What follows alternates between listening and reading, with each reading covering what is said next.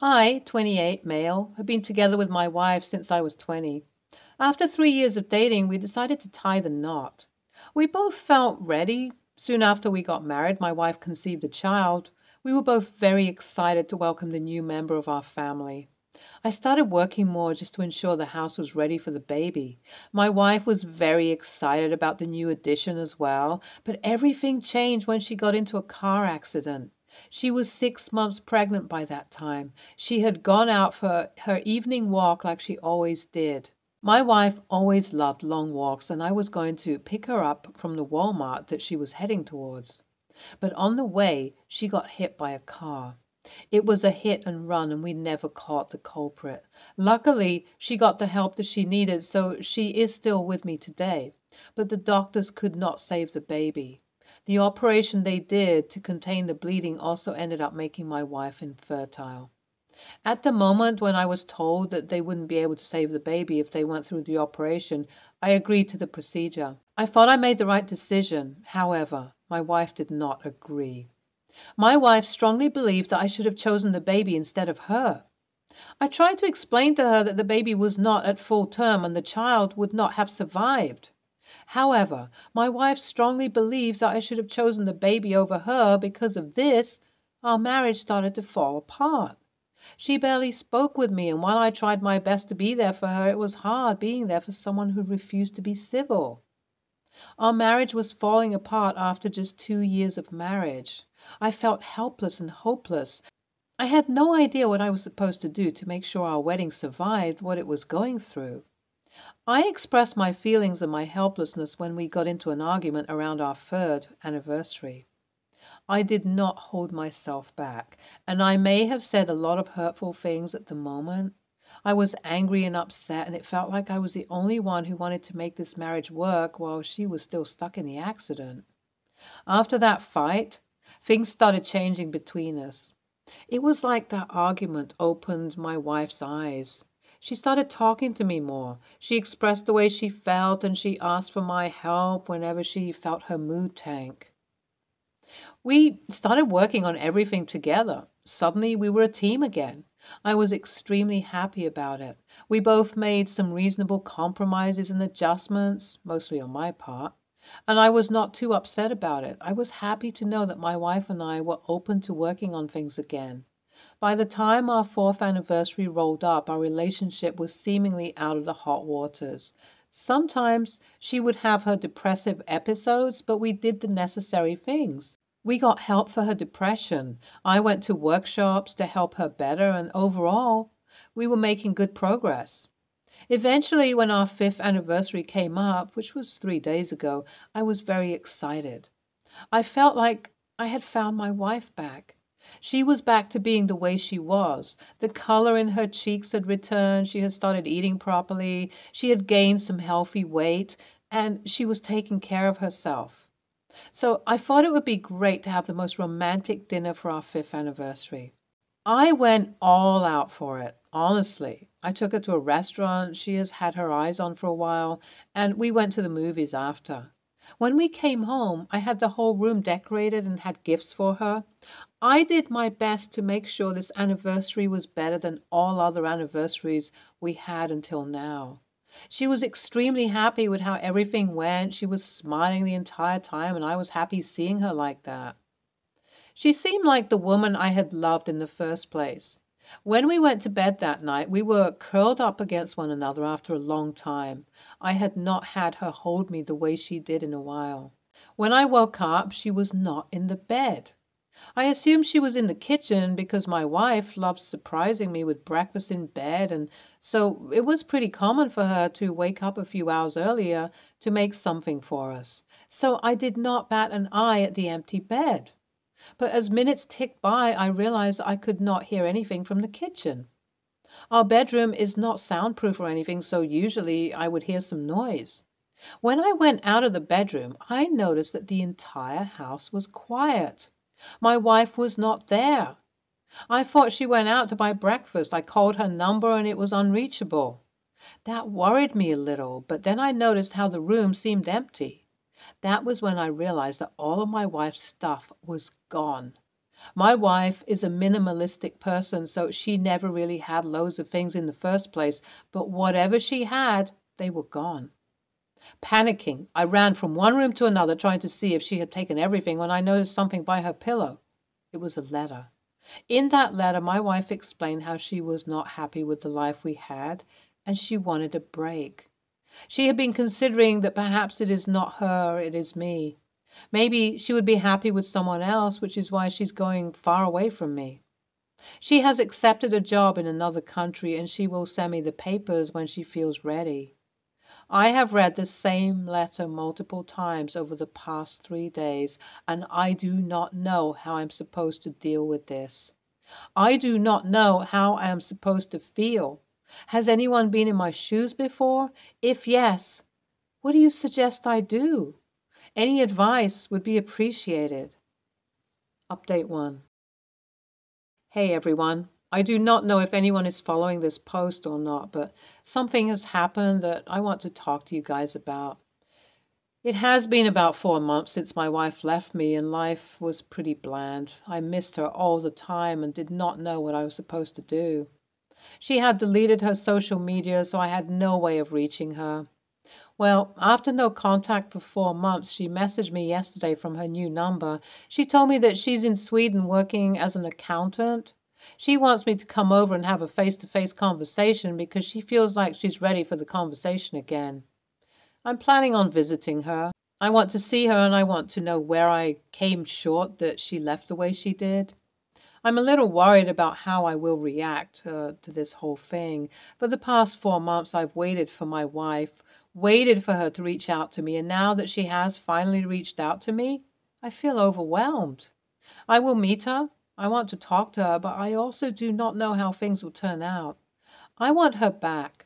I love her so much. I just do not know what she will say to me when she sees me.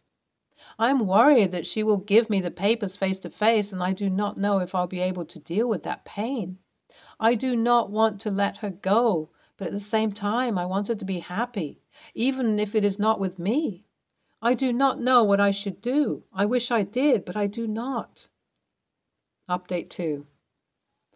Hi, things took a turn, but for the better this time around. I met my wife and I swear she had never looked that beautiful. At first I thought she was healthy when she was with me, but now that I've seen her, she looks so much better. She paid for the flight and booked a hotel for me near her apartment. Once I had settled in, we met for coffee. Over coffee, we discussed how she felt about me. She told me that it was not my fault and she was wrong to assume that it was me who was the problem in the relationship. It was the environment that made her feel trapped. She wanted to move on from the grief, and even when she did, the fact that we still stayed in the same house kept her tied down to the grief without letting her move on completely, which is why, even though on the surface she seemed okay, deep down she was tired, exhausted, and done. She thought that maybe being with someone else would make her feel better, which is why she decided to take the job offer at Sweden. But after she moved here, she realized that she only saw her life with me. She could not imagine herself being with someone else. She just needed a break, an escape from everything. I asked her why she did not contact me earlier and why she had gone away the way she did, and she told me that she was not thinking properly. She told me that she was impulsive and that she would understand if I did not forgive her. I felt so bad.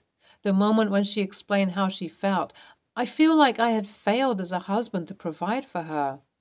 I promised to be there for her, and yet I had somewhere left for her to fight her demons by herself. Once we had talked about everything, my wife asked if I still loved her. I told her I did, and she asked me if I wanted to give this another go. I said I do. I moved in with her. I can see how happy she is here. I'm planning on moving here with her. She deserves to be happy. Update 3. Hey everyone. It's our 6th anniversary and we're still together. We are currently in Italy to celebrate our anniversary. So far, things have been really good between us. We're working on our marriage and we have been to couples therapy together just to resolve and work on the emotions that we both may be feeling. Things are going well. I am glad I did not leave. She truly loves me and I love her just as much. Hey, OP. I'm sorry to hear what you're going through. That sounds like a really tough time. The only advice that I have for you is to think you should have faith in her. If she loves you, I'm sure she will reach out, but I also do not want you to wait for her for eternity. This is such a bad situation. I can understand that your wife has been struggling with some mental issues. Sometimes it is easier to up and leave instead of communicating and working around those issues. So I think you should try and reach out to her, at least wait for her to reach out to you because I'm sure that she loves you. It is very evident from the way you've described your relationship that she loves you, and I'm sure she will come around. Please have faith. Next story. I'm 22, female. My cousin, 24, male, is getting married next weekend. He proposed to his girlfriend, 25, female, on Wednesday and wants to get married by the next Saturday. They want to hold the ceremony at our grandparents' house, which I've the legal inheritance of. I've no objections to them wanting to get married there or anything. Also, there's no reason to technically rush the wedding, but they say they are in a very happy place and want to be married ASAP. Well, whatever rows their boat. They want to hold the ceremony in the backyard, and there's this platform of sorts where they want the wedding party to sit at the reception. The thing is, one of their bridesmaids, 24, 25, female, is a wheelchair user, and so they want to add a ramp to the platform. Now, the conflict is, they asked me to get a ramp there. I've talked to the contractor who has done most of the furniture and stuff in that house, and he says he can only get to it next month. He's busy with some personal affairs. I told my cousin this, and he and his fiancée are very mad at me when I refuse to hire a different contractor or get a quick work done. I have offered to attach a temporary ramp, the detachable kind, which I could rent from a nearby shop. Instead, the bridesmaid is refusing this, saying she deserves better accommodative and accepting facility. Thing to be noted is, the cousin doesn't want to pay for ramp construction since it's not his house and doesn't even want to pay any percentage of the rent for ramp. Also, the rest of the house is wheelchair accessible since my grandma needed it, including washrooms. It's only this platform for some reason has no ramp but only stairs. I don't want any sloppy or expensive ramp done in a rush because I don't have that kind of money saved or want to compromise the quality. The bride texted me saying she and my cousin have always walked on eggshells around me to make accommodations for my handicap and feelings. This is the least I can do for them. For reference, my handicap is my autism. It's never occurred to me it's a handicap or issue for people, at least family, to be around me. When I talked to my parents about this, they were very angry at her and have refused to attend weddings where their kid is disrespected. When my aunt, groom's mom, found out about this whole thing, she was red angry and said she might not attend the wedding too. Now the bride is calling me an ableist and instigator. AITA? Edit. Wheelchair user instead of bound. Sorry, wasn't aware of the negative connotation. Edit 2. Mostly everyone saying I shouldn't let them host a wedding there seems unfair since it was his grandparents' home too. But yes, I may not attend the wedding. It's disrespectful, I see. Edit 3. Thanks for everything. Posted a request for an update. Hopefully it will be up soon. Update. Thank you everyone for all the comments and explanations. It really helped me understand the entirety of the situation. Well, after reading all the comments, the general consensus was not to let them use my house for weddings, and when I asked my parents about this, they wholeheartedly agreed. Well, it so happened we were at the said house, we being me, my parents, and my aunt, groom's mom, when I texted my cousin saying, I'm sorry, but I'm not comfortable with you hosting the wedding or reception in my house. And he simply texted back, okay. That's when my aunt called him up and started yelling how he was raised better. And he, being disrespectful to his sister, isn't what she ever expected. She said she won't attend the wedding, and when undoubtedly the marriage will fail, he'll come back to his senses and his family. He was shell-shocked, would be an understatement. He immediately came over to meet us all, and when I told him about the handicap text from his bride-to-be, he was taken aback. He apologized profusely. He literally said he's begging for forgiveness. Yes, he was irrational for the ramp demand, but the bridesmaid was emotionally manipulating him and blackmailing him a lot.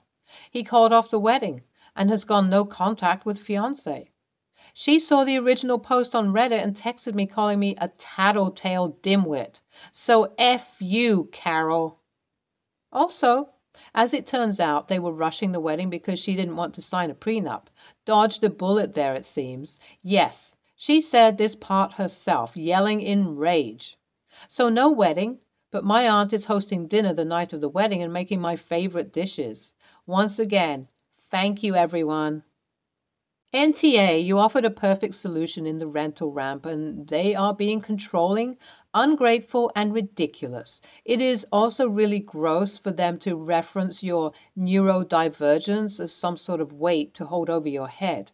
Please stand your ground, OP. You are already being very generous and giving them a workaround with the rental ramp. It is up to them to accept or not. Next story. I, 28, male, have never had a good relationship with my dad, 68, male. He was too strict and barely spoke to me, but was perfect for my siblings. It's mainly because he was a very wild teenager, and I guess he saw himself in me somehow. He thinks I'm a screw-up for having a child at a young age, even though I have a master's degree, have a high-paying job, and my son actually likes me. My son, 6, male, has recently gotten into the habit of calling me by my first name. I think it's adorable and hilarious, and I don't mind at all. In turn, I call him by his full name. He has a long first name, and we usually address him with a shortened version, so if his name was Nicholas, we'd call him Nick. Sometimes I add embellishments, so he'd be Sir Nicholas the First or something ridiculous like that. It's hilarious, and I love it. My dad thinks I'm allowing my son to disrespect me, and he has shouted at my son before for it. I forced him to apologize. I still have a very good relationship with my mother, 64, female, and she often watches my son for me while I'm at work or busy. When I went to pick him up yesterday, he said, "Hello," my name, and I shook his hand and said, "Sir," his full first name. My mom was rightfully confused, so I explained the joke to her, and she found it hilarious. My father overheard this conversation and said that I was teaching my son that it's funny to disrespect me. He started yelling at my son to apologize to me, and I snapped and said, "This is why I don't like you. You're freaking weird." Yes, I know I shouldn't have sworn around my son. My dad asked what I meant by weird, and I told him his personality is awful and he's extremely weird to be so bothered about a child being funny. I took my son and left after that. My brother called me later and said I was an a-hole for insulting our dad. He's saying that insulting someone's whole personality is out of line, and instead, I could have insulted his actions, and I made it worse by saying it's the reason I don't like him. He's saying that I should apologize, but I don't think I'm wrong. AITA? NTA. He's an AH for telling your son off, though when you've already told him that it's not an issue. But is this really a weird personality? He just sounds like a grumpy old man to me. A lot of older people find it disrespectful to be addressed by their first name by someone younger. Sounds like he can't wrap his head around the idea that it's not disrespect, but a joke between you and your son. NTA, you already told your dad he was out of line scolding your son for something you had no issue with. If your father can't respect that boundary, he needs to deal with the consequences. However, I'd urge you to explore your feelings towards him a bit more. Weird is such an ambiguous term. It leaves great room for interpretation on his end, too. If you're comfortable taking the time to articulate your thoughts towards him in more concrete terms, it may give you more insight and could also give him direction to understand where he's going wrong. What he does with that information is on him. If he's smart, he'll try doing better. Stay tuned for more stories from Argo Relationships.